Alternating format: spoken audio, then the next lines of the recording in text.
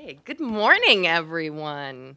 I feel like normally when we have this event, there's some like catastrophic like weather event. Like one year it was flooding and Dahlia Lithwick was like stuck on the freeway, and another year there was the fire on the metro. So I feel like the gods are smiling upon us this morning. So welcome to the Constitutional Accountability Center's 6th annual home stretch at the Supreme Court. My name is Elizabeth Wydra, and as CAC's president, I am thrilled to welcome you here, either here in person, on the panel, or joining us on the live stream. It's great to see so many familiar faces on the panel and the audience, and we're really excited for those of you engaging with us on social media to use the hashtag CAC Home Stretch to follow this great conversation this morning. I also want to thank, of course, the National Press Club for hosting this important discussion, and to the staff here who always are absolutely excellent and make sure that everything runs smoothly. And of course, a huge thank you to the team at CAC who always do just a stellar job. And it's always a great event thanks to their hard work year after year. So this event is successful, I think. I'm a little biased, of course, but because of where it falls in the calendar. We like to take stock the day after oral arguments conclude as the Supreme Court enters its home stretch leading up to the end of June, to look at what themes have emerged, what big cases have been decided, and what big cases are yet to come. This year, with issues such as incorporating a provision of the 8th Amendment against the states already decided, and of course, rulings expected in June on the census, as well as constitutionality of partisan gerrymandering, I anticipate another fascinating discussion this morning, and I'm so thrilled that you can all be a part of it. But before I turn the stage over to this outstanding panel, I wanted to speak to you briefly about the place in the place that the court holds in this particularly fraught moment. We gather at a particularly momentous time.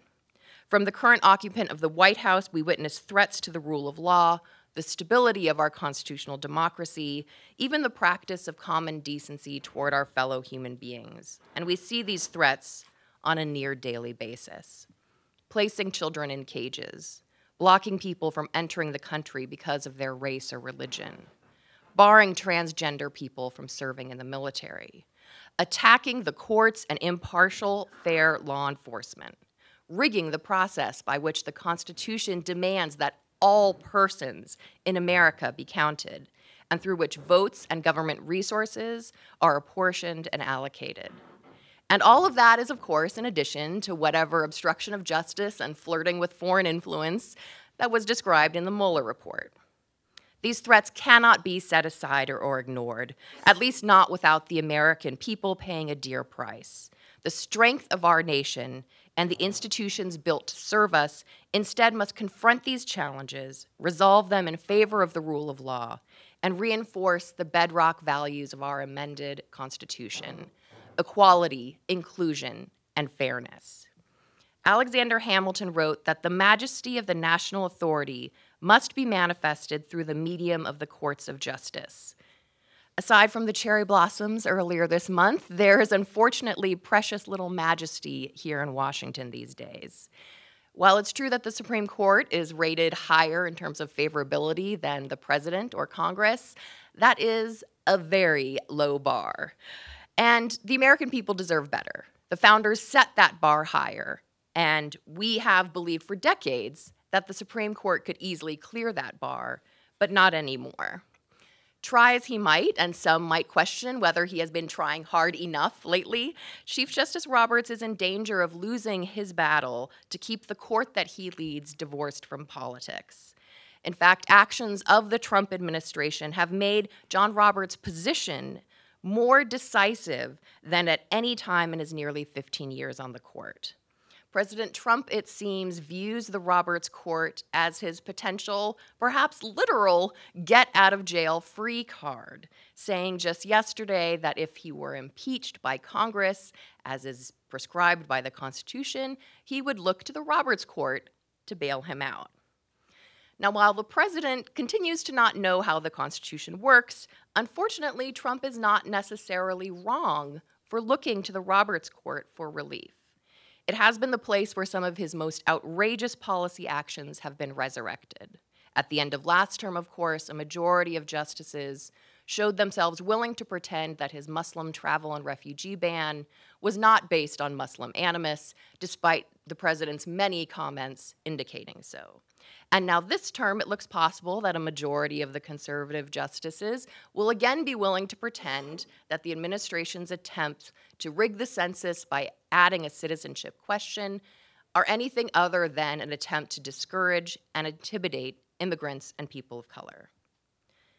Now, we have someone who cares deeply about the institutions of government, Chief Justice John Roberts. I get it. I care about them too.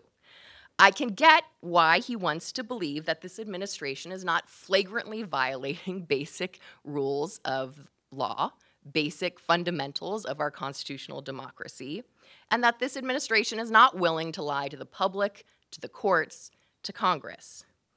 But how gullible do they expect us to believe they are? We know the justices are pretty smart.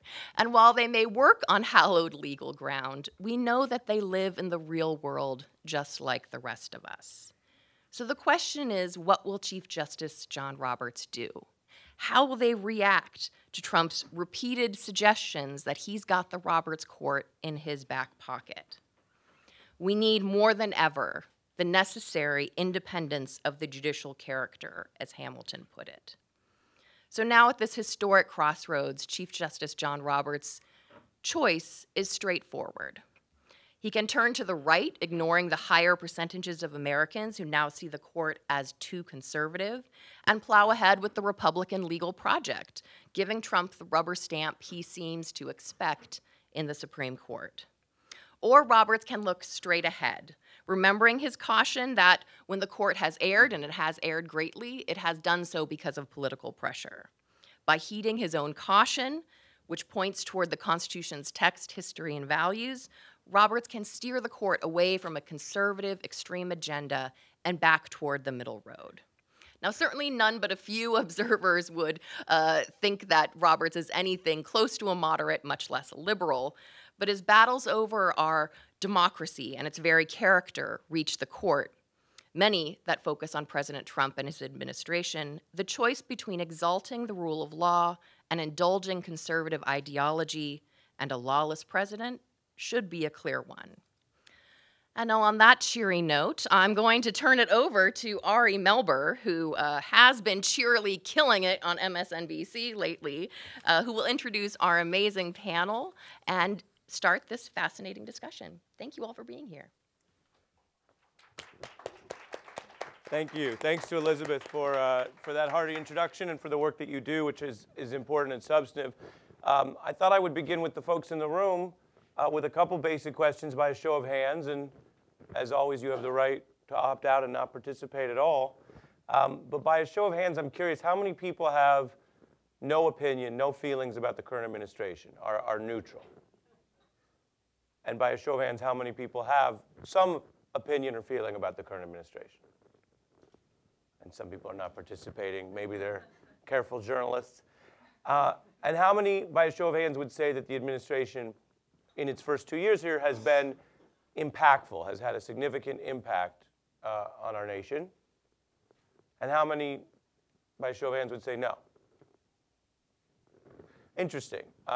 Because I think that you can make an argument as you look at this administration that for all the sound and fury and noise, which certainly is a choice of presidential leadership that may substitute for other actions and other governance, it has not done a lot of big, enduring actions in its first 2 years, particularly as compared to other times when you had united government, when you had one party control both political branches. I certainly think on legislation and policy, you basically have one big domestic bill in the tax plan and not much else. And in foreign policy, a president who has been noticed for all of his disruption and all of his experimentation, you could argue has not done a ton to change U.S. foreign policy. Certainly not as much as George W. Bush, who made radical changes, whether people agree with him or not, or as Barack Obama, who pushed back against a lot of those changes. I think what I'm ramping up to is of interest to hopefully this room is the area of some of the most significant and enduring change is on the Supreme Court. And interestingly, there's an argument certainly from mainstream conservative scholars and Federalist Society that in that area, Donald Trump has acted most like any other traditional Republican president would have been expected to act. For all the untraditional appointments that have been made and vacancies that have been left and what is sometimes called the sort of Fox News green room staffing of key posts in the government, when it came to picking these two Supreme Court nominees, everyone knows they were right off the Federalist Society list. They were the type of names that might have come from a Jeb Bush or a Rubio presidency. And so we're gathered here looking at a court that's already shifted quite a bit, but shifted, I don't think, towards an experiment in Trumpism so much as a hardening of the type of conservative legal scholars and legal judges that were desired.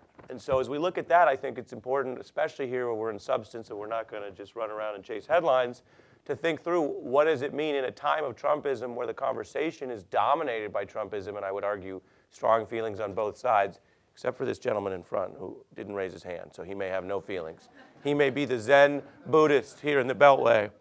But all kidding aside, with all those strong feelings and all of that Trumpism, we're greeted with a court here in this term and in these last 2 years that is simply plodding along towards what I think the conservative legal establishment wanted and has gotten in judges. And what does that mean and what does that look like? Particularly with some cases that, as we're going to discuss, range from immigration, double jeopardy, racial sensitivity issues, as well as arbitration, business, and other things that, again, might not be on even the radar of this president. I don't know that he even knows some of the rulings that some of his picks are making. So with that as a thought to get us going and to keep an open mind, let me bring in the entire panel.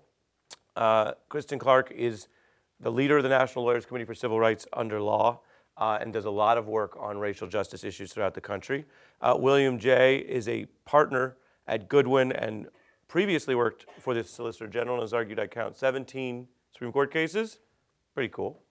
Allison Riggs leads the voting rights section at the Southern Coalition for Social Justice, and Brianne Gorod is the Constitutional Accountability Center's chief counsel. And as you can imagine, there's a lot of other accolades I could list off, but what I'd rather do is let our panelists prove themselves to you with their insights. A few minutes from everyone, a free-for-all on the current court and what the two new justices mean, and then we're going to walk through some cases. Good morning. Thanks so much to Elizabeth and the team at CAC for bringing us here together. I'm going to start off talking about the blockbuster case from this term, the census case that was heard by the court this past Tuesday.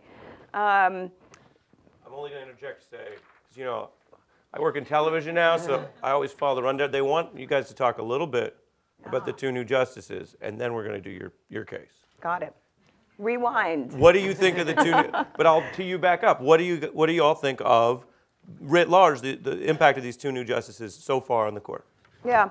So I would say that we're kind of in an era where it's a one-man show. It's a one-man court. I think that for many parties, in many cases that have come before the court this term, it's all about trying to angle for Justice Roberts' vote.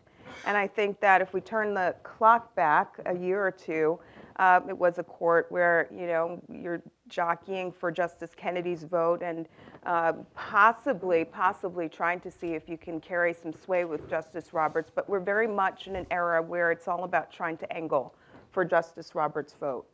I think that Justice Gorsuch has proven to be ideologically aligned and very much a twin to Justice Thomas, and I think that the record and the cases from this past term definitely bear that out. And I think that Justice Kavanaugh has tried to keep us on our toes a little bit, and you know, has sided with Justice Roberts in a handful of cases that suggests that he may be moderate on particular issues. So I think we're still trying to read the tea leaves with him. But overall, I think that the arrival of these two justices have, squarely placed Roberts in the center of the court, and it is Justice Roberts that many people are trying to persuade when you're up in the well of the court. I think there's obviously a lot of attention paid to the Chief Justice in the center seat and to the two new justices. But in some categories of cases, I think that you don't see advocates looking primarily at the Chief Justice. I think, so for example, if you are an immigrant petitioning the Supreme Court in a removal case, you may actually be looking to Justice Gorsuch, whose skepticism of government power, I think, has already been seen to cut across subject areas, so it's not just in business cases that involve the Chevron doctrine or our deference, as we're going to talk about later, but he's been enthusiastically taking up the cudgels in criminal and immigration cases as well. And I think that criminal cases and criminal justice more generally may well be an area where you see Justice Gorsuch and Justice Kavanaugh taking quite different approaches once they really get a large number of cases together behind them. And Justice Kavanaugh, I think I agree with Kristen, has not always been predictable this term, but one thing that I think is consistent is that he seems to be showing an incrementalist approach. A lot of his questions are about cases the court has already decided, not about kind of broad, sweeping constitutional principles. And the person that reminds me of when he was a new justice is the Chief Justice. Yeah, I think, as we think about the new justices on the court, it's interesting to think about where there might be differences between the Chief Justice and Justice Kavanaugh. And, it's obviously very early. We, have not completed Justice Kavanaugh's first full term on the court. The biggest cases are still outstanding. We'll be talking about the census and partisan gerrymandering, and I think those will be real tests for the court's new justice. But we already see cases in which we've seen some division between the Chief Justice and Justice Kavanaugh. For example, there was a procedural vote involving a Louisiana abortion law. The Fifth Circuit upheld this abortion restriction that was identical to one that the Supreme Court a couple of years ago had struck down. And it was Chief Justice Roberts who sided with the court's more liberal members to stay that Fifth Circuit decision, whereas Justice Kavanaugh voted with the court's other conservatives. Similarly, there was a case involving a Trump administration policy that would have blocked immigrants coming over the border illegally from Mexico from seeking asylum. A lower court judge said, no, that's not okay. And it was the Chief Justice, again, who was siding with the court's more liberal members, whereas Justice Kavanaugh would have blocked that lower court decision and allowed the Trump administration policy to go into effect. So already we're seeing these divisions, and I think it'll be really interesting as we look ahead to see where the Chief Justice and Justice Kavanaugh are in the same place and where they're in different places, because I think that will tell us a lot about what Justice Kavanaugh's trajectory is likely to be on the court over the next 2 decades. I think we're also in an interesting time, maybe the next term or two, where Justice Kavanaugh is still feeling the hurt from his confirmation hearings, and so maybe willing to take more moderate positions than he might otherwise have been willing to take. And it would be wise for us to try and capitalize on that. I mean, as someone who's always bristled at the idea that for the past few years we've always been looking to one white man to decide our cases. I mean, nothing about that has changed. But on racial justice issues and voting rights issues, looking to the chief scares me as an option. And so if there's a play to be made for Justice Kavanaugh, even in the short term, I think it would be unwise for us to not look at that. I don't see any other options. But having argued last term and this term as well, I think Justice Gorsuch is settled in, is comfortable now, opining away. So to the extent there was ever any question about that, it's pretty settled. But Justice Kavanaugh was asking all kinds of what appeared to be pretty neutral questions this term. Not saying they were neutral, but he's still feeling his way out, and I think he cares about his reputation and wants to put some distance between himself and the confirmation hearings, and that might create opportunities for us. On that point, do you find that justices who've had more bruising confirmations who make it on the court, Thomas and Kavanaugh being the most glaring examples, are impacted in their rulings or only in their positioning? That is to say, questions and wording, but not really where they vote. it was just such a different era between the two. I don't know that you can compare them. I don't think we've ever seen Justice Thomas, be an ally for the civil rights bar and the voting rights bar. But in an era of Twitter and constant television and I don't know. I mean, it may be no different than the last bruising confirmation hearing, but I also think that this is the era that we're in, and we have to not rule out any opportunities. Yeah, I mean, I think it's the op-ed that Justice Kavanaugh did, right at the end of the confirmation process, indicated he wants to be seen as someone who is an independent arbiter and believes in the rule of law. And the question is, what are his decisions on the court going to show about that? Something that I think was interesting was hearing him talk about precedent in one of the cases this term where the court was considering whether to revisit an old doctrine about the double jeopardy clause. And he talked about how important precedent is, how it itself is a constitutional value. He said, we don't overturn our decisions unless they're egregiously, grievously wrong. And we haven't gotten a decision in that case yet. It seemed pretty clear where he is there. But what'll be interesting to see is how he feels about precedent in other areas where maybe his own personal views differ from where the court has been in the past. Right, and an egregiously wrong standard is like a special circumstances standard. It still takes you back to what someone thinks personally is really bad, right? I mean, it certainly can. Some of his other writings might suggest on abortion that is for him egregious. Well, so I think that's the question. The court has, as Justice Gorsuch talked about at his confirmation hearing, precedent on precedent. It has rules that it's supposed to apply in determining whether to overrule a precedent or not. Because of course, sometimes it's appropriate and proper for the court to do so. And I think that's something that's going to be interesting coming out of this term, because there's several cases this term that tee up the question of whether to overrule precedent. There was obviously a number of cases last year in which Justice Gorsuch made clear that he feels totally comfortable getting rid of precedents that he disagrees with, regardless of whether he views them as just wrong or egregiously wrong. And so we'll see how Justice Kavanaugh comes out on that. Great. Very interesting hearing from each of you on where the court is headed. I want to turn now, as Kristen previewed, we call that a tease. She previewed what was going to happen, which is breaking down the census. And this is an area where I think there is some well-founded concern or skepticism about our civic dialogue, about the sort of lack of nuance and sort of constant cycles of outrage on the internet and parts of social media. And yet a positive that I would point to is it certainly seems to me, and this sets you up, that the political discourse on the internet also has been digging deeper into how things work and how we got here. So public concern, for example, I think across the spectrum on the role of money in politics or the way that Washington can seem to operate as a kind of a for-rent lobbying operation for all sorts of interests. The swamp, as it's sometimes called, has gotten a lot more attention, and people online are using the transparency laws and disclosures to really dig into what's out there and make sense of it. And I think that's actually a fairly bipartisan concern to some degree. Likewise, when you look at, well, where do these congressional districts come from? Where do all the federal funding formulas come from? There's rich debate on the internet among regular citizens about this and about whether right now, as Kristen's going to talk about, whether the census is something that is going to continue to work as a neutral, factual framework for federal policy, funding, and law, or whether, as argued before the court this week, whether there is some effort to manipulate that. Strong arguments, I think, on both sides historically. So walk us through why you have concerns, I think it's fair to say, about a question that was on the census at one point in time, but you think could be used to undermine that basic factual framework of how the federal government works. Yeah, and just picking up where you leave off, the ruling in this case, I think, is one that will impact the country for a decade, and if not, well beyond that.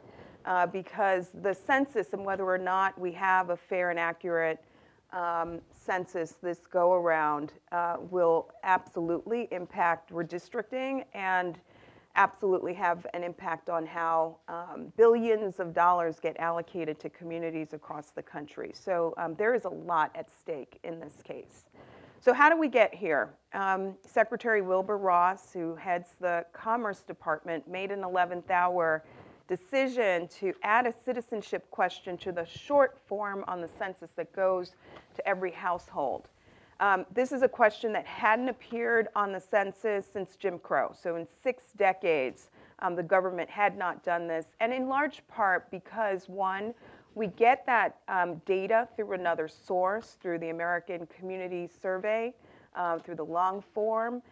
Those are not survey tools that go out to every household, but have provided for decades reliable information on the numbers of non-citizens and citizens, and provided a whole body of extensive detail for a very long time. The short form on the census, though, is critical. This is how our government lives up to its constitutional obligation under the enumeration clause every decade to capture a count of the population. It's that simple. And the citizenship question, according to studies produced by scientists, according to every body of evidence out there, will depress turnout. It will discourage turnout and participation among communities of color.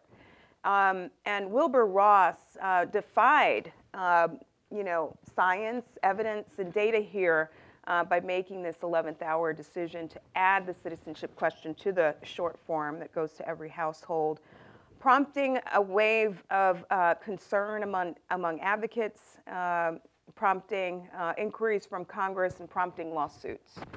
So there are 6 lawsuits that end up getting filed across the country about a year ago challenging the administration's move here. The first case was filed by the Attorney General in California. The next case, or next set of cases, the New York Attorney General filed a case. We filed a case at the Lawyers Committee for Civil Rights Under Law because we thought it was important for there to be nonpartisans in this fight. And we filed a suit on behalf of the city of San Jose, which is one of the largest undocumented populations in the country, and on behalf of the Black Alliance for Just Immigration, because this issue impacts brown and black people. Yet another ACLU lawsuit filed on behalf of an immigration rights group. Eric Holder and a team filed a case in Maryland on behalf of impacted individuals, and MALDEF filed a case as well. And I wanted to lay all that out because it's kind of an airtight strategy. Everybody's talking about how this impacts them. You've got the states, you've got the cities, you've got individuals, you've got organizations saying we all have a stake in ensuring that there's a fair and accurate census count.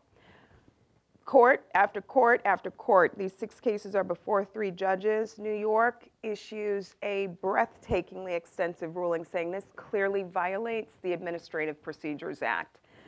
Then our judge in California said, yep, violates the APA and also violates the enumeration clause of the Constitution. And then Maryland, a few weeks ago, same thing. Court issued a ruling finding it violates the APA and the Constitution. Goes up to the court in a way that I think is almost airtight. But I will note one thing. We did not get the opportunity to bring these cases to the appellate level because time's not on our side. The census forms have to be printed by June. So there's a ticking clock here. So the cases go before the court on Tuesday. And it was interesting. How did Wilbur Ross get there? This case, you talked about the swamp, Ari, emerging from that swamp. I assume he got there in a stretch limo, no? Yeah. Well, out of the swamp comes. Wilbur Ross's rich joke? Nothing? Nothing wrong with being rich?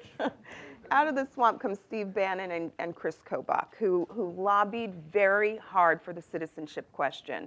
And in the course of our litigation, we extracted lots of emails and documents that made clear that their fingerprints were all over this.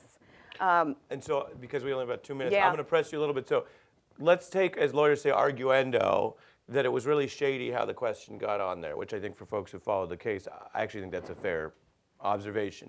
What is your best constitutional argument, notwithstanding that this isn't something that the government can ask in this way?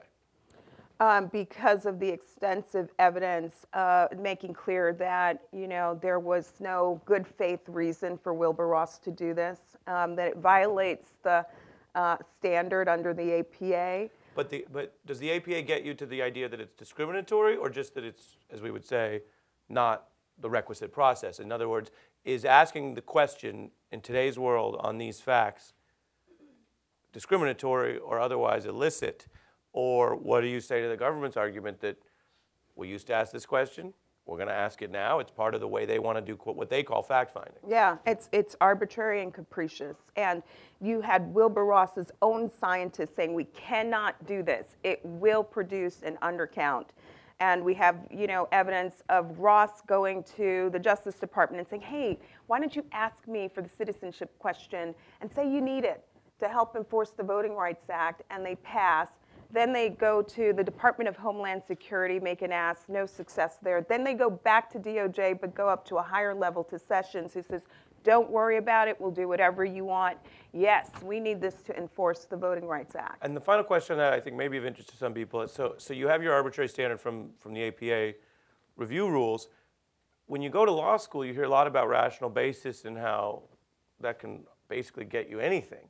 But if you can prove that it's an undercount, that this is not what would be considered a quote-unquote rational way to count the information that's so vital to the federal government, why don't you ever get anywhere on that being irrational? Is that just because courts hate using that lax standard to overrule anything? Well, this is where, let's come back to Kavanaugh, Justice Kavanaugh and Gorsuch. I mean, it was very remarkable to see them stretching to go beyond the record in this case, frankly, and saying, well, the United Nations recommends that countries ask about citizenship status. And Spain and Germany ask about citizenship status. I mean, it was really remarkable to see how irrational they were, frankly, in ignoring the extensive evidence in this case, making clear that it was a total charade and a sham. So you're making the point that at a basic practical litigation strategy, that's not going to get you far with this court. No. Yeah. Any final thought before I keep it moving? Just that the stakes are high. I am hopeful that Justice Roberts' vote is in play. He is somebody who says he cares deeply about the integrity and reputation of the court, and I don't see how he can turn a blind eye to the extensive evidence of lies and deceit that informed Wilbur Ross's decision to add the citizenship question here. Very interesting, very high stakes, because part of my job as a reporter is to keep it real.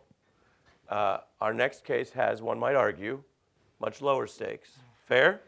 Fair? They're much taller. That's a statue joke. By a show of hands, how many people have heard of the American Legion case? Yeah, less than half, but some. But this is one of those cases that on the one hand feels like, and I'm just setting you up, you can knock me right back down. It feels like yet another in a long line of arguably obscure religious freedom cases at the Supreme Court that are about small things or at least symbolic things, but you can tell us why we should care, why this is about more than, say, a statue. And it may actually not turn out to be about more than the particular facts of the case once the court winds up deciding it. So the facts are that there is in a War Memorial Park in Bladensburg, Maryland, a 32-foot war memorial placed by the American Legion that's in the shape of a Latin cross. And there are a number of other kind of commemorative gardens and memorials in the area, but the cross is, as I say, 32 feet high, very noticeable, and on public land, which is the key point. So the American Humanist Association brought suit under the Establishment Clause, asking that the cross be taken down or else reconfigured. And the government defended on the ground that this is a war memorial, and it doesn't endorse religion, it doesn't coerce anybody to practice an established church. But it was the Fourth Circuit, the appeals court based in Richmond, covering Maryland, held that the memorial was unconstitutional. So that went up to the Supreme Court on two petitions, one by the American Legion, which was a party in the case, and one by the government agency that owns the land.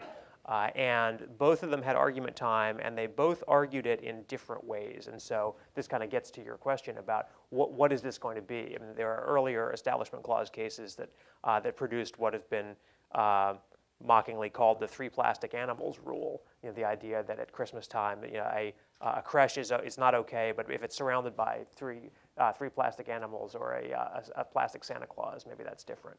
So will the facts of this case produce something very case specific, or will it produce something that's very doctrinally important? And for folks, why does the Supreme Court keep taking these kind of cases? Well, it's been a while since they've had kind of a large passive religious display case. You know, they haven't had a creche in a long time. What they've been. But listen to yourself, man. Why? But why? Why take this case? Why take this case? I mean, I think they were struck by 2 things. One, the potential breadth of the Fourth Circuit's reasoning. You know, could this mean that you can't display cross-shaped war memorials at Gettysburg, in Arlington Cemetery, and so on? That this could potentially be an appeals court decision that, if applied more broadly, could have a really sweeping impact. Now, the plaintiffs in this case dispute that. And do you think the jurisprudence here has a way of distinguishing what might be called proselytizing or overt religious items, like a 10 Commandments on a court front steps, to most people, non-lawyers, feels different than someone saying, we're honoring the dead, and the way we honor the dead is religious because we're religious, whatever the religion may be? Well, whatever the religion may be, that's kind of what the fact-specific argument in this case is about. Well, I'm saying that as a right? huge Jew. Right. Me too, right? But so that's one of the arguments, that there is no tradition of honoring the dead, irrespective of their religion, by displaying a cross-shaped war memorial. And you know, Justice Breyer asked the question that it's all so that it in its essence becomes not just religious, but an affirmation or a potential government endorsement of a single religion? Right. So, right. That's the question in this case. Is this a war memorial or is this a cross? You know, which is the right way to see it?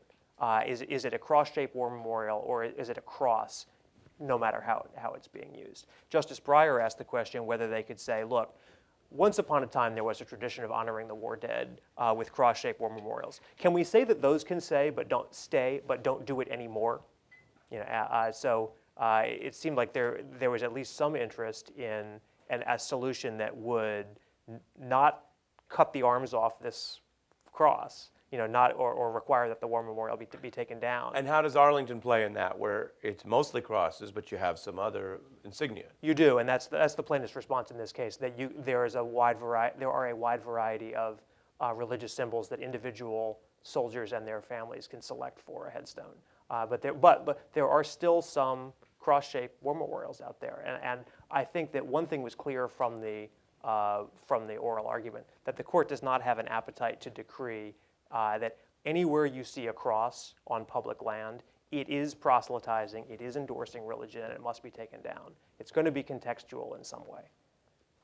And the fight in this case seems to be about whether, especially in the context of something as long ago as World War I, it was permissible and it remains permissible to display a cross-shaped memorial. If if they decide to go bigger, I mean, this is getting nerdily doctrinal, you know, about how the Establishment Clause works. That's why we're here. That's why we're here. So for those who haven't, you know, turned us off at this point, I never like to mess with the audience. Just kidding, I do. But look around. There's a fight in this case about whether a display like this, does it injure anyone? Does it coerce anyone? Or is it enough that it stands there on public land as an endorsement? And the fight about which test to use, that's significant beyond, you know, whether there's going to be a 32-foot cross at a traffic circle in Bladensburg. That can affect lots of other things, ranging from, you know, prayer to, other kinds of religious speech and religious memorials in public life. So the owner of the parkland basically said, we want you to decide nothing other than this memorial is okay. The American Legion is pushing for something broader because, as a lot of justices have recognized, including memorably Justice Scalia, the doctrine in this case is a mess. The Supreme Court had a test that they propounded a number of years ago called the so-called lemon test, which has 3 parts, and then the court proceeds not to apply when it is inconvenient. So Justice Scalia liked to say that it was like a late-night ghoul in a horror movie. Every now and then it would emerge from the grave to scare children once again, and the court seemed to have no appetite to apply the lemon test in this case, but will it have the appetite that at least one member of the court expressed to just inter it? And that's interesting if they want to go in that direction. And look, I think the limits here relate to what I'm calling the slightly lower stakes, because this is not an area where there's a lot of well-funded groups on both sides testing this stuff out with major economic or social consequences, although people care deeply about the outcomes. And so you end up with these pseudo-tests that then get relaxed when there's something that comes along, and not unlike the famous pornography references, the court says, oh, but we don't want that outcome. Certainly we don't want to take down every great Southern war memorial. I mean, that doesn't feel like what this court at least, wants to do. Well, I agree that doesn't feel like what this court wants to do, especially things that have been standing for a long time. Right, and the age of it, it almost is the opposite of civil rights. If you have a pre-Jim Crow precedent to say, and we connects with the census, well, we used to do this in the 40s. The counter argument is often, yeah, and that's the effing problem, right? This is what we're trying to get away from, according to many advocates. In the religious and war context, the notion that this is how we've always celebrated our dead or memorialized the fallen, and that in the old days it was religious, seems to run in the other direction and help them. No? Well, yeah, I think yes, I think that's right. If I understood you right, and to analogize to some of the court's other cases, I mean, the court has, I think, made a lot out of the fact that there are some practices that were practiced by the same Congress that passed the Establishment Clause, that adopted the Bill of Rights. Take, for example, the practice of legislative prayer. The same Congress that adopted the Establishment Clause also hired a chaplain. And the court has said several times, something that was done by the first Congress, a test that would outlaw something that was done by the first Congress is probably the wrong test. But that's still a very controversial view on the court. Legislative prayer split the court pretty deeply within the last decade. Right, and because we're still talking about God, which is not something that's easy to resolve in a dry courtroom. And I'm sure you're familiar with the rapper Rick Ross from Miami. He's not on the court, right? No, he's not now. Depends who wins the next election, but he talks about the difference between him and God. Do you know this? Afraid I don't. You don't know this. So he knows 17 Supreme Court cases, but there are some. That's not in the record. There's some record he doesn't have. Rick Ross says, God forgives and I don't. And I think the real question here is how forgiving the court wants to be to a lot of references to God that obviously were stitched within American life at the time. I mean, if you start taking down, again, I'm just being practical here, you're more careful, but you start taking down a bunch of war memorials, get out of town. I think it would be it would be quite a political crisis. That's definitely They have to avoid that to some degree. Right, and I think that's what the American Legion counted on in pressing for something broader. In other words, we are probably going to win this case now that the court has granted cert. So what mileage can we make out of it? What do we get out of it? Whereas, Neil Katyal's argument for the MNC PPC, the government body that owns it, was much narrower. Right. Partisan gerrymandering. Yeah. Sorry, is that? No, Kaiser. We're doing Kaiser first. Either way is fine. No, that's my mistake. Kaiser first, sorry.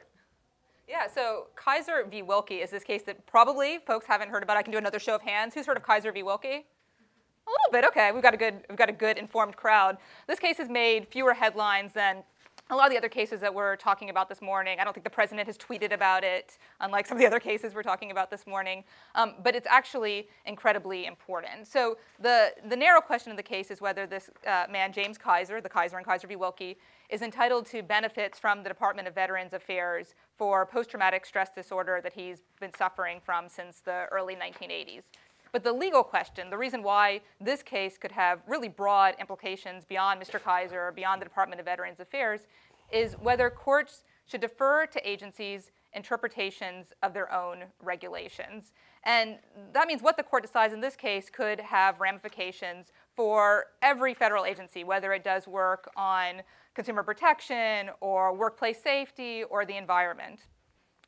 This case, this question about whether courts should defer to agency interpretations of their own regulations is a doctrine that goes back decades and decades. There's a Supreme Court case first called Seminole Rock, then one called Auer, that said, yes, courts should generally defer to agencies' interpretations of their own regulations. That's why this is often called Auer deference. The Chief Justice has said that this doctrine goes to the heart of administrative law. So it's clearly an important case in its own right, but I think it's actually particularly important because it might be a harbinger of things to come.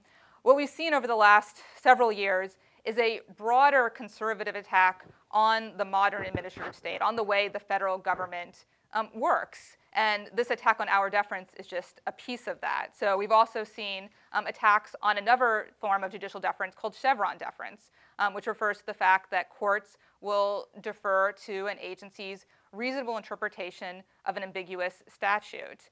And Chevron deference, I think it's fair to say, is fundamental to the way the government operates, the way it protects consumers, the way it protects workers, the way it protects the environment.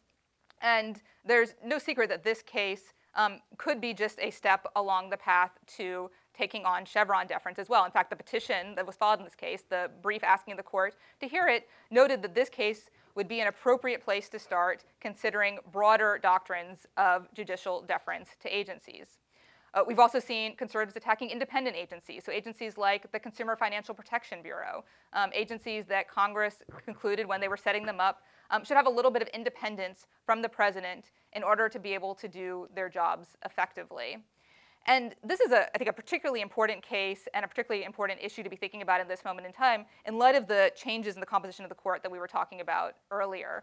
Because both Justice Gorsuch and Justice Kavanaugh, when they were on the lower court, really made little secret of their disdain for the administrative state. Justice Gorsuch, when he was nominated, was celebrated by the business community for his willingness to overturn Chevron.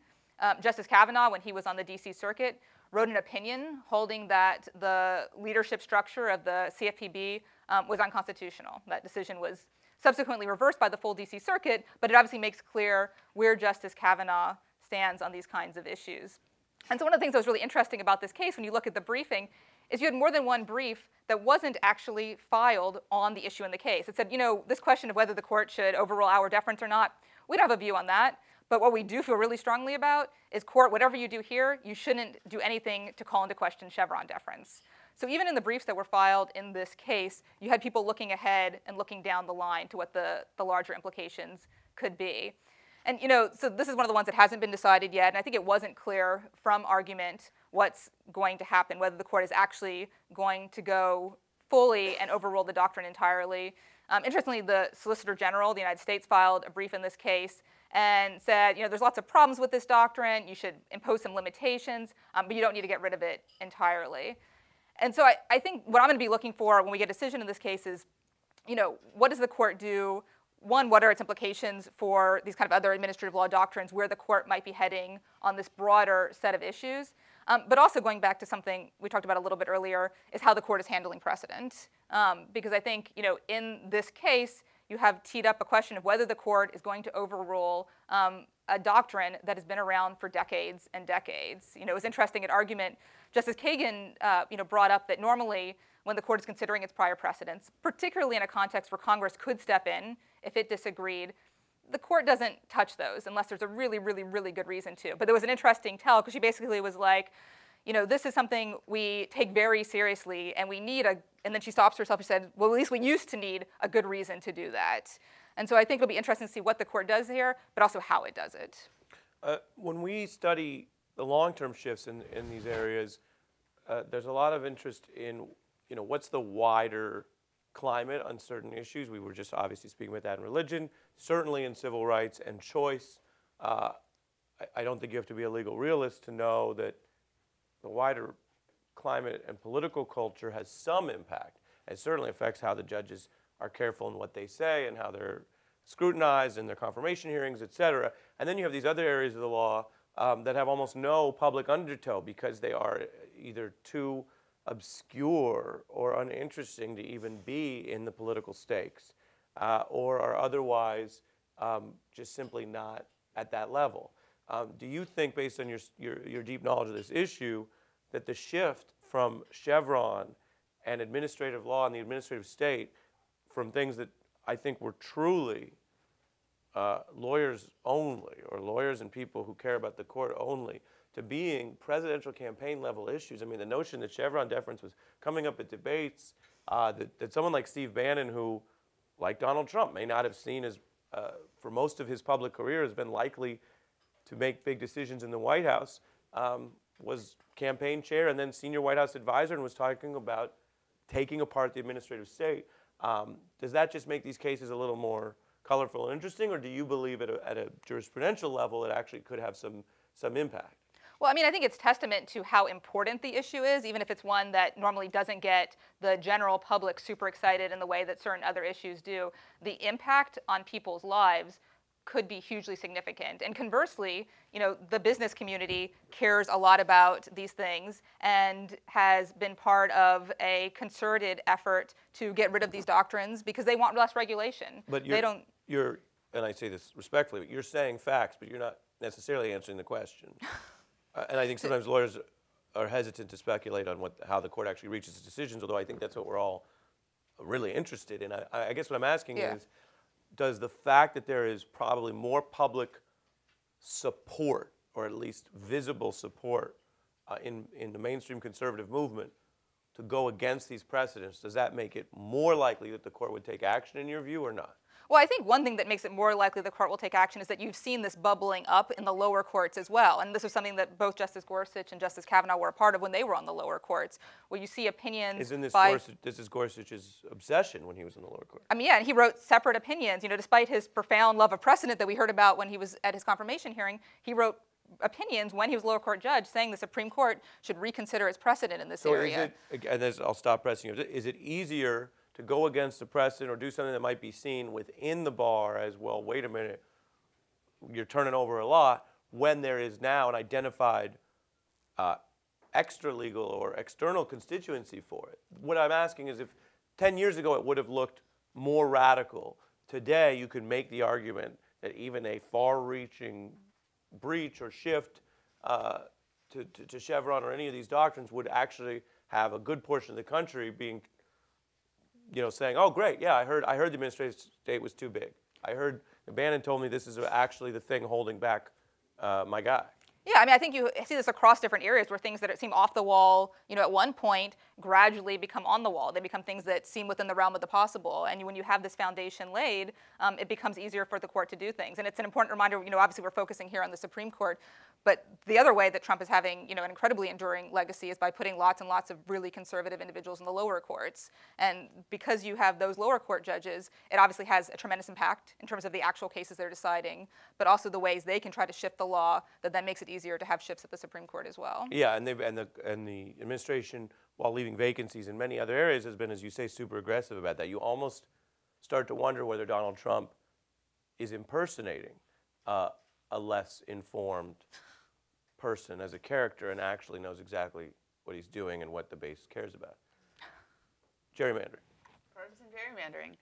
The court heard two cases last term when there was a different court and there was a belief that Justice Kennedy was the key to setting some boundaries, some limits on partisan gerrymandering.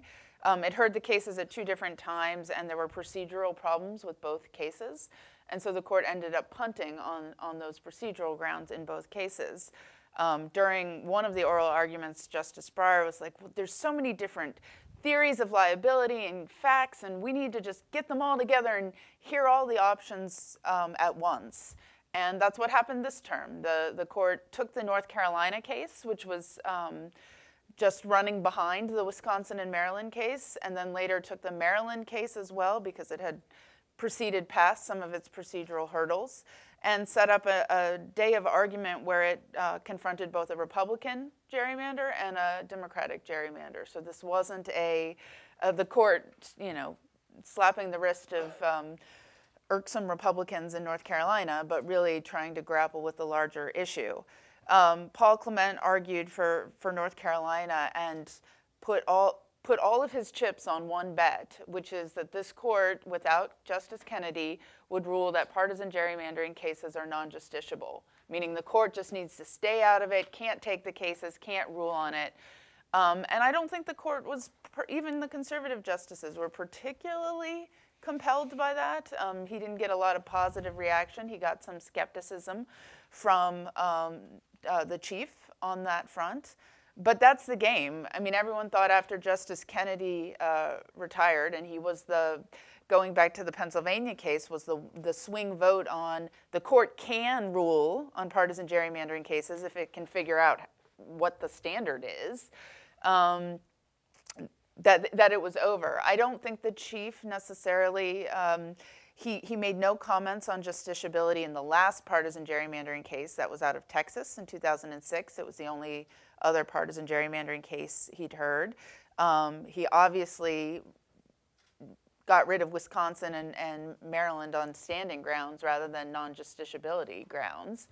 And the question is now, Justice Breyer got his dream. We gave him a menu of different ways in which the court can grapple with when does a partisan gerrymander cross the line. First Amendment theories, numerous doctrinal approaches under the First Amendment, under the Equal Protection Clause. And what the court fears, and I think what the chief fears, is that these redistricting cases that come up on 3-judge panel review, mandatory review, he doesn't want a lot of those. He doesn't want to be flooded with second-guessing every partisan decision. And they don't want to try and take partisan considerations and political considerations out of the redistricting process. But they know that if there's not some line, we're going to keep seeing what we've seen in the last 20 years. It's just getting worse and worse and worse. The technology makes it easier. The legislators are unabashed in their intent. I mean, they're saying, I want to stick it to the other party, and I'm going to draw districts that make sure they can never win.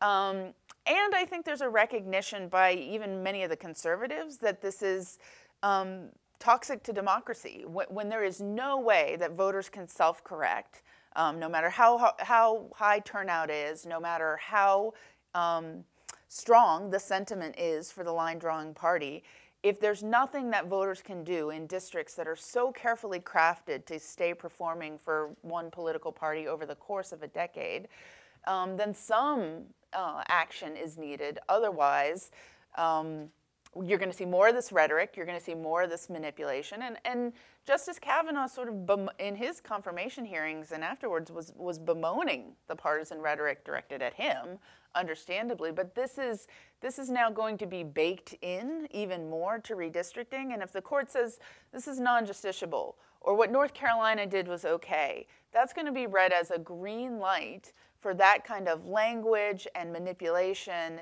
to propagate, and no one will trust that the districts being drawn for them are in any way districts in which they'll have a say. If they're preordained outcomes, why bother going to vote? How do you interpret the court's stated hesitance to really get into this? I mean, it is considered and has been termed the political thicket for a long time. I think that's sort of,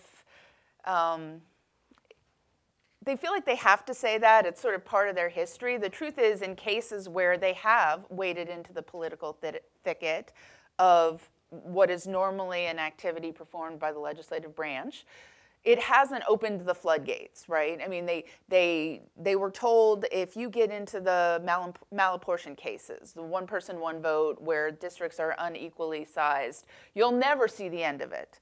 Not true. They were told if you get into the racial justice redistricting cases, you'll never see the end of it. Again, not true. It underestimates how hard the burden of proof is on litigants challenging unfair redistricting cases.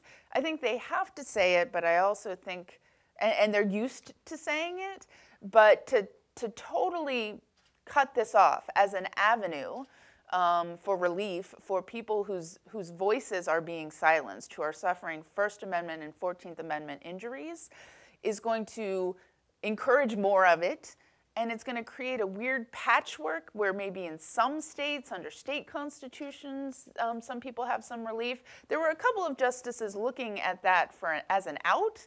Well, why can't the states just take care of it? Well, there's nothing that voters in North Carolina can do on their own to change their constitution or to create new protections or safeguards against partisan gerrymandering.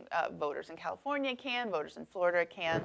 But I don't think that the idea of a patchwork quilt of justice appeals to even the conservatives. Why haven't they just come up with a more numerical test for what is unacceptable in rigging districts? In other words, they make up, they don't admit it, but they make up tests all the time with words, right? Here's your 4-part test, and we're balancing, and this and that, right? And you're like, what is this? Okay, you're balancing. Isn't that what you do by definition when you have two parties fighting? Why don't you have some exploration of a test where you say, yeah, it's very hard if it's a 1% difference, if that's what the gerrymander shifted, well, maybe that doesn't feel big.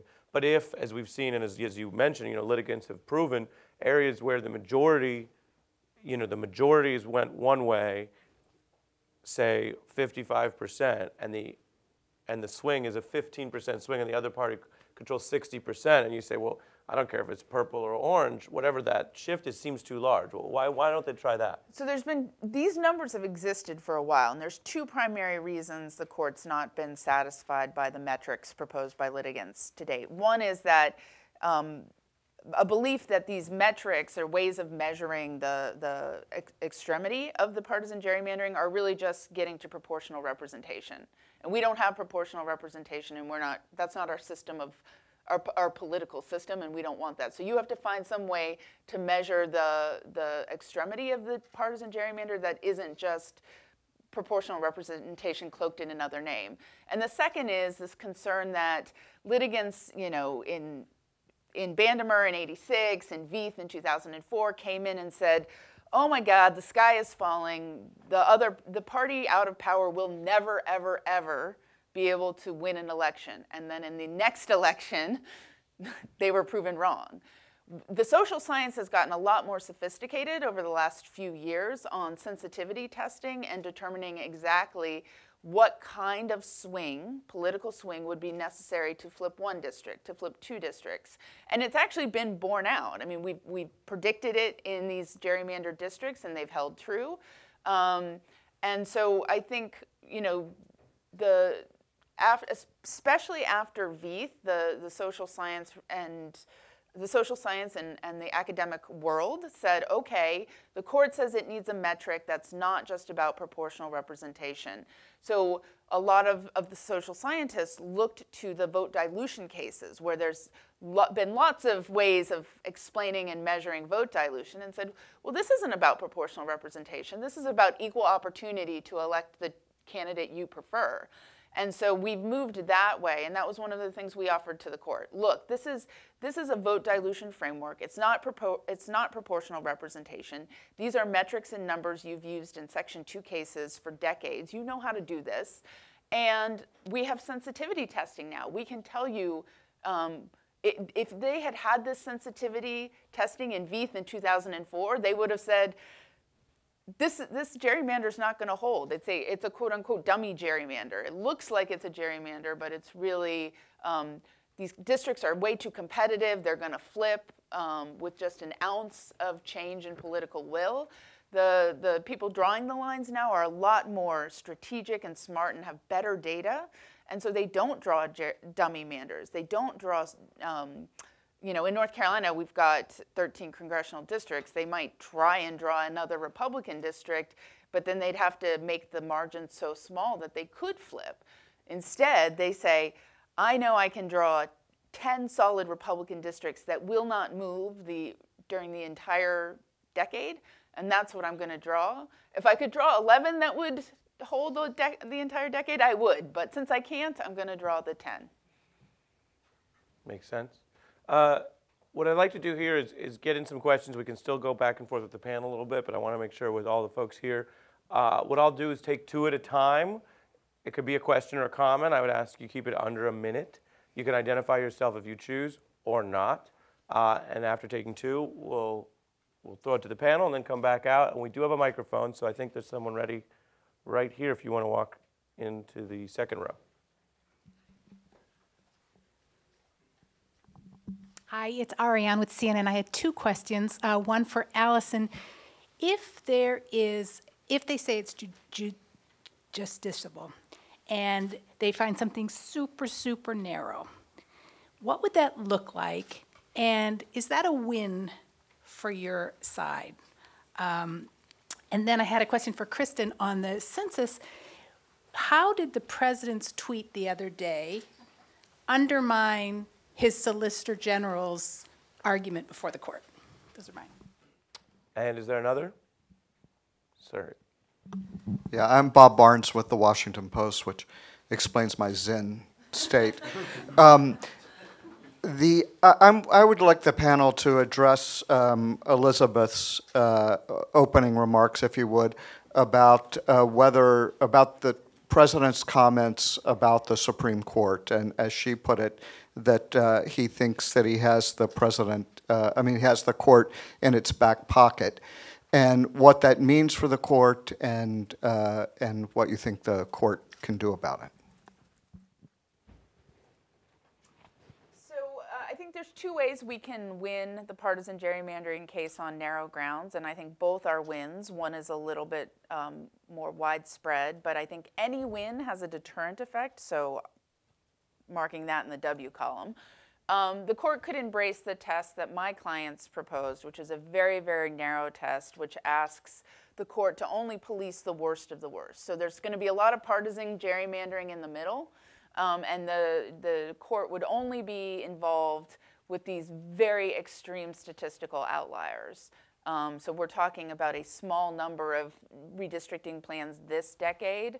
That's a very narrow win. You could also have a very narrow fact-based win. So almost viewing what North Carolina did, not as a partisan gerrymander, but as a piece of legislation that was enacted with animus towards a politically unpopular group. So rational basis with bite review almost. Like, these facts are so egregious. The North Carolina Republicans bragged so unabashedly about what they were doing and how they were trying to rig the elections that can't stand. But the court doesn't yet say, well, here's a standard that we can use to measure partisan gerrymandering in the future. I do think the court is likely to go a narrow route. There's some doctrinally sound First Amendment grounds for striking this down, but I think it's going to be very hard then for them to avoid getting lots and lots of partisan gerrymandering cases where there's been a burden on speech on voting. So I expect if we win, it will be narrow. It'll have a deterrent effect. It'll fix North Carolina, and it might, as we approach the next redistricting cycle, let the folks drawing lines know that there's some line that you can't cross. And I think what we've seen in the past then is, in a lot of cases, backing away from that line. So it's a good positive effect. And which tweet? There's so many. So the one I think from yesterday, was it, when he said we have to be able, what was it? I don't have to know who's in the country. Yeah, yeah. So, with this court, they seem very inclined to put on blinders when it comes to really parsing the president's words and understanding the motives driving a lot of the policy actions that he's undertaken during his presidency. I do think that explanation is at odds with what we heard from the Solicitor General in court on Tuesday, which was that Wilbur Ross has a lot of discretion, and he has career people working for him who want all kinds of things, and his scientists may have said X, but at the end of the day, he has broad, wide discretion to have, put the citizenship question on there if that was what was in his best judgment. But the only way that that flies is if you put on the blinders to all of the evidence that showed that there was something else happening here. And if you ignore things like what the president and people around him have said all along. I mean, this is an administration that wants to render people of color and immigrants and people of the Muslim faith invisible. They want to lock them out. And, we've seen dangerous policy actions from this administration at every turn that makes that clear. And I think that the only way that the court can arrive at a lot of the decisions that it's taken on the Muslim ban and other cases is by ignoring the kind of smoking gun evidence of what's really driving so much of what's at play. Is that something that's really different about the court now? Or is that just in starker relief because of what is widely understood to be an unusual president, whether people view that as unusual good or unusual bad or unusual mixed? Because one of the biggest cases that Obama won was upholding Obamacare. And he had said, this is definitely not a tax. And it was upheld on the taxing power. And he said it in his style of speech, which is known to be different than Donald Trump's. But jurisprudentially, what's the difference? Well, I think what's different now is that we're in an era where we're seeing an unusually high level of, naked animus and discriminatory motive driving a lot of what we're seeing from this administration, whether you're talking about... So I think that's true, because I think there is well-known statements of support for example, bigotry by the sitting president, which is no small matter to your point. But then are you, for a discussion like this, are you advocating a cutout that the words of the sitting president should matter jurisprudentially more in specifically that field as opposed to tax cases? No, I think it should always matter. That we want to always search for the truth. That's what we expect from our courts.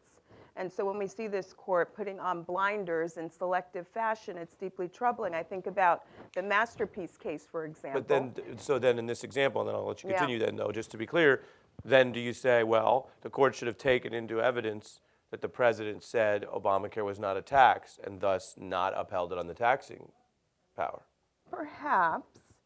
Perhaps, but discriminatory motive, I think, it's troubling because it gets to, what's at the heart of the 14th Amendment.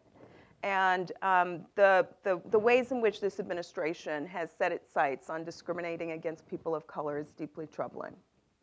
I think about the Masterpiece case, though, where Scalia didn't do that. And, all of a sudden he said, well, I want to really understand the motives of these commissioners. I looked at the statements they made, which suggest that they thought and spoke about, the cake shop owner's religion in a disparaging way. It's inconsistent and it's troubling. And for the rest of the panel, it doesn't seem to be an area where the court either wants to experiment or has perhaps grown. But is there going to be any searching inquiry, particularly in cases we've talked about? You talked about the travel ban and census. These are both areas where what's at issue is something that's uncomfortable for the courts, which is, do you believe the government at all? Do you begin with a posture that the government's word through the Solicitor General or through the administration is effectively meaningless because of what's out in the open? To Kristen's point, the other side of the tax argument would be, well, look, how much, and what Elizabeth was saying in her introduction, how much are we really going to countenance before we acknowledge that it doesn't look like this is your purpose for the census, and it doesn't look like you picked 5 states, 5 countries at random. But with your views. Yeah, I think there are different types of cases, right? And motive is relevant to some types of legal questions and not relevant to others. You're talking about the Affordable Care Act, whether the individual mandate was a constitutional exercise of Congress's commerce power or its taxing power. That's a legal question. And, President Obama's legal analysis, President Trump's legal analysis, none of that's really relevant. What matters is, what the Supreme Court concludes about what is a tax, what is a proper exercise of Congress's commerce authority. So your limiting principle there is, well, if the candidate says it's not a tax and the Congress comes along and passes legislation that issues a tax, it's easier to leave out the candidate's statement as opposed to the candidate says we're going to discriminate against, say, I don't know, Muslims. That carries over more? Yeah, well, I mean, there's objective criteria that exist in court precedent about whether something is a tax or not. When you're talking about the Muslim travel ban, the question there was there animus that was behind the ban? And we know that there was because the president's statements made it clear repeatedly. With the census too, the objective test the court needs to apply in terms of the kind of statutory question in the case, in terms of the APA questions, is whether the reason that the Secretary of Commerce gave for adding this question is the real one. Because whenever you're reviewing any kind of administrative action, you have to look at the reason the agency gave. And so when the agency is giving a reason that is contradicted by all of the evidence in the administrative record and by the statements the president's making, it makes clear how protectual that reason is, and that makes it arbitrary and capricious. So I think there's just different cases. Some of them, sometimes president's statements are going to be highly relevant, and other times that they won't be. I think you see in the wave of litigation that challenges basically everything the administration does. You see a concerted effort to rely on motivation for this sort of strategic reason. A lot of the states and advocacy groups that are bringing these cases very much want the next president to have all of the power that the statutes confer, but they don't want President Trump to be able to rely on that broad grant of authority. So that's why you see increasing reliance on the arguments that, well, yes, the president has broad authority over immigration and naturalization, but this action by this president is motivated by discriminatory animus, so it is unconstitutional what the next president, who is purer of motive, may have just as broad authority to undo or put in place different rules. You expect the next president to be purer than this president? I think that's a strategic bet. Is that even possible? That these litigants are making, right? But not. I'm just messing with you. I want to. Bob's question comes in Yes. too, right? Well, that's why I advanced it along. So the president is tweeting, the Roberts Court's going to give me a free pass. They're going to give me what I want over and over again. And at some point, yes, I agree with you totally. There's the legal doctrine, there's the facts, there's the burdens of proof on the various parties, and that should be controlling. But it's a tipping point. At some point, Roberts, the institutionalist, has to say, notwithstanding the vast number of cases filed against the administration, whether it's because they don't like him or he's just really overstepping left and right, at some point there's a tipping point where the chief, as an institutionalist, says, when the president is saying, my court, my independent body that is just calling balls and strikes, is going to call a fair pitch every single time, no one's going to believe my branch of government is actually independent. I don't know where that tipping point is, but I have to think that every time the president tweets something like that, Chief Justice Roberts is like going crazy. Yeah, I mean, And prompted the Chief Justice to make that very unusual statement, right? Public statements, and there's no such thing as Obama judges or Trump judges or Bush judges. We're just all judges trying to do our level best to give equal justice to everybody. I think the Chief Justice stepping out in that way, I think these bold statements, bold and brazen statements repeatedly from the president where he kind of claims it's his court, I think his selection of not just Gorsuch and Kavanaugh, but really the lion's share of nominees that he's put forward who seem to have been picked with kind of razor level precision in terms of where they fall on issues like Roe v. Wade and the Second Amendment and all of these issues that are like, go to the heart of his agenda, leaves us with this very uncomfortable feeling that the courts are becoming an institution that is just about carrying out his agenda. And then you throw on top of that this increasing practice that we're seeing from this administration of, taking cases that are filed and just trying to leapfrog over the appellate courts to go right to his new friends on the Supreme Court. It is all very, very uncomfortable, and I think that we have to be concerned about the integrity of our courts. And I'll just add, this is a particularly important question, I think, looking ahead to next term. Obviously, the census case this term is a huge test for this court and whether they are going to be independent checks on this administration. But next term, there can be multiple cases that are really about this administration's and its policies. So, there are cert petitions pending with respect to DACA, the immigration policy. There are cert petitions potentially coming on the transgender military ban. Right. You can imagine cases about congressional subpoena enforcement fights making their way up to the court in some posture next year. The national emergency declaration cases could move quickly and be up at the court next year. So next term, there's a number of really important cases on the docket, and you could see a number of really important ones that are specifically about this administration and its actions. Well, and you mentioned Chief Justice Roberts making that very rare statement, disagreeing with the sitting president in a statement to the Associated Press, which is highly unusual, and I think can be looked at two ways, because on the one hand, he's clearly concerned about a president who has been totally inappropriate in the way that he has impugned the independence of both law enforcement and the courts, and attacked judges personally and racially, and all of that I think is quite objectionable. And yet, if you read Roberts' response, on the evidence, he may have the weaker side of that argument, because Trump sounds like what was once called a legal realist, saying it seems like the political association of these judges and their appointments matters a lot in some of their rulings, particularly on divided issues, which is why we all know we have such big battles over who goes on all the courts. We all know that. Everybody knows that. That's not a secret. And yet it was Roberts trying to assert that that's not really the issue, and political associations don't matter. We don't have, quote unquote, Republican and Democratic judges. So Trump, on that narrower issue in his cynicism, is both supported by a lot of the data we have about how courts rule and what matters and who's appointing them, and I think the public's understandable concern and sometimes cynicism about this, even though that's the one thing where Trump's critique overlaps with facts, and the rest of it, for example, impugning judges based on their race, that their race will determine the outcome of their ruling, is both false and reprehensible. So I thought it was fascinating, and I thought Roberts, it's a reminder, John Roberts, like James Comey, very good at certain things, but high self-regard might lead them to step into areas of communications or political strategy that is not their strong suit, by the way, nor should it be, because it's not what they're supposed to specialize in. So Roberts, of all the things he could have leaned into a legal realism debate with the president that I don't think he was actually on the strongest ground on, which is my own observation. Moderator's privilege to add a thought. In closing, we have about 3 minutes. I would take 2 more questions or comments from the audience before we go, if there are. Yes, sir. We're going to bring a mic. Thank you. I have a question for Brianne. I know you guys briefed in Gamble, and I wonder if you have any predictions for the outcome.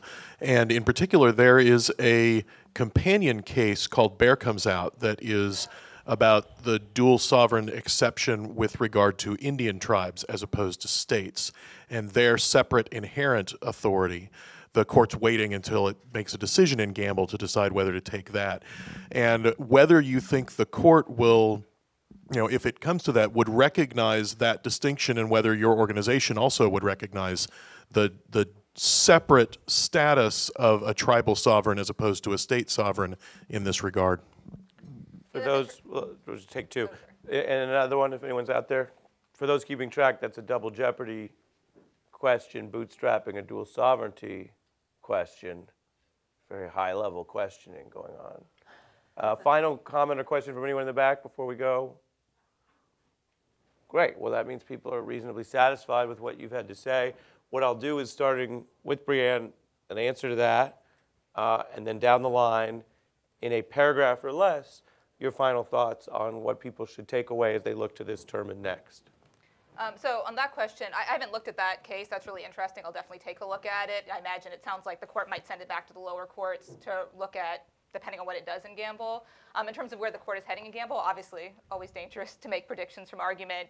There was certainly a lot of discussion about precedent in that particular case. So, it seemed like there was some chance the court was leaning toward leaving things as they are on that ground. There was also a lot of discussion about what the implications of getting rid of the dual sovereignty exception would be. Obviously that's not where we think the court should be, because I think there are really compelling reasons rooted in the Constitution's text and history that the dual sovereignty exception should be eliminated. But it seems like maybe that's not where the court's going to go. And so it'll be interesting to see how they talk about it, and again, how they talk about precedent in that case as compared to other cases this term and next. I think this term and next are going to be points where we're still sussing out what the effect is of losing Justice Kennedy. Justice Kennedy was the swing vote for so long, but he wasn't solid on a lot of issues. He wasn't great for me on a lot of voting stuff. He was very good on reproductive rights and LGBTQ rights.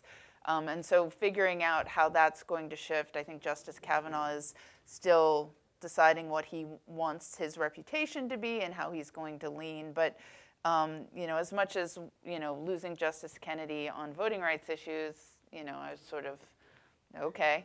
I think for women who need access to health care and LGBTQ folks who are looking to government to protect them, there's two Title VII cases on LGBTQ employment practices going up next term. I'm deeply concerned about how this new court without Justice Kennedy will treat those cases. Yeah, I mean, next term is looking to be a huge one. There are those cases Allison just mentioned. There's a Second Amendment case, which will be the court's really first opportunity to talk about how it figures out what gun regulations are reasonable post-Heller. There are lots of other cases that could be working their way to the court next year, including these cases involving the Trump administration, as I mentioned. And so I think it's a really challenging time for the Chief Justice, for other justices who are concerned about the institutional legitimacy of the court, about the reputation of the court, and their own reputations as independent arbiters. And I keep coming back to precedent and how the court treats it, but at this moment in time when there are so many critically important issues that the Supreme Court has decided in recent years on 4 votes, so issues related to reproductive rights, to civil rights, to access to the courts, environmental rights, how the court treats its own precedent, when it decides to follow it and when it doesn't, I think is going to be critically important. And if it starts to look like the justices follow precedent only when that precedent happens to align with their own policy preferences, I think the court's reputation and the reputation of those justices is going to take a real hit. Yeah, and just to follow up on exactly that last point, I think that one thing to keep an eye on is that the liberal justices do not have the same view as each other on stare decisis, just as Justice Gorsuch and the Chief Justice don't have the same view on stare decisis. But if you look at some of the lower stakes cases in which stare decisis has been in play, Justice Ginsburg has a much greater willingness to entertain throwing out a precedent with which she disagrees, special justification or no, than say Justice Kagan, who seems to have really doubled down on precedent is really, really important, and whether the current 5-4 alignment causes any of them to rethink that, causes Justice Ginsburg to retreat more to a pro-stare decisis position or not. I think that's one of the most important things to keep an eye on as we wait for these issues to trickle up to the court next term. I think the dark cloud looming over this discussion today is that this president may get one more appointment before it's all said and done. And I think that's something we have to be gravely concerned about, particularly as we see the Senate abandoning the longstanding rules and traditions that have guided their approach to handling nominations. And I think that, the Supreme Court in the last few decades has been one that has at times taken bold steps to expand rights, expand civil rights. And I think increasingly we're going to see the courts all the way down to the district courts issuing blows to the civil rights of our nation's most vulnerable communities. I think that will likely awaken the conscience of the public. I think the courts are the one branch of government that the public historically hasn't seized on or paid a lot of attention to. But I think sadly we're bracing for an era where we're going to see the power of the courts in ways that prove very harmful and devastating. And so my hope is that sooner rather than later, we can get the public to pay more attention to what's happening, hold the Senate accountable for their failure to carry out their role in properly vetting nominees. There are a lot of important fights in the pipeline. And I think that, the last point I'll make, Ari, is that because we've seen President Trump be so successful in appointing hostile judges who bear records that make clear that many of them lack the capacity to be fair and impartial, that they've emboldened lawmakers in ways that we're seeing right now in Georgia. You know, there's an attack on Roe v. Wade. In Florida, they're rolling back Amendment 4, and I think they're doing it because they know the courts are increasingly stacked in their favor. So I think, sadly, dark times lie ahead. Well, wasn't it Judge Learned Hand who said, precedent is like a fine oak dining room table. You keep it for as long as possible, but eventually you throw it out? He didn't really say that. On that note, please give a special thanks to Elizabeth Wydra, who kicked us off and who's led this, and Kristen Clarke and William J., Allison Riggs, and Brianne Gorod. And I hope you leave here more informed than when you came. I know I feel like I did listening to our very thoughtful panelists. Give them a hand.